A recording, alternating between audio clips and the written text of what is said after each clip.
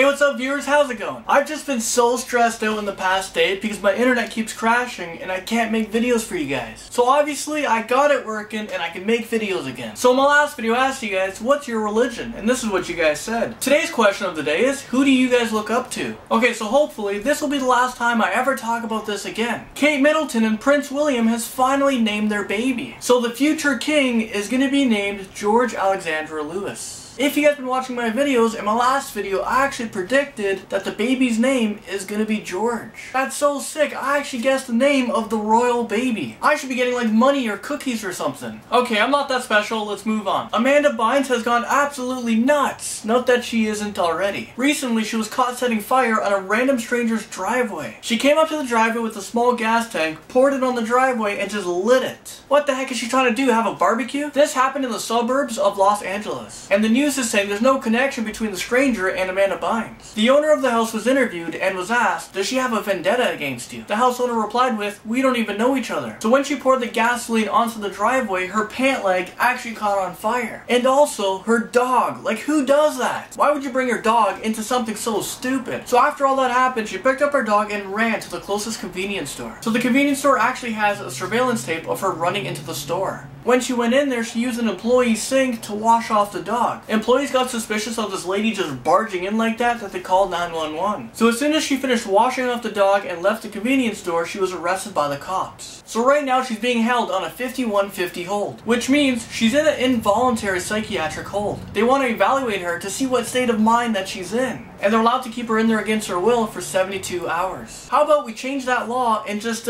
keep her in there? Okay, so last story of the day for you guys, and it's stupidity at its greatest. A 16-year-old boy from northern Greece decided to take a gun and shoot himself right in the foot. And this is because he wanted to impress his girlfriend. He was going to tell her that he was a hero. He was going to tell her that an intruder tried to break into his house. And this is when he took out his gun and scared him away, while getting shot in the foot. He told investigators that story, but they did not believe him. Buddy, you're telling me an intruder came in, you scared him away, but how the hell did you get shot in the foot?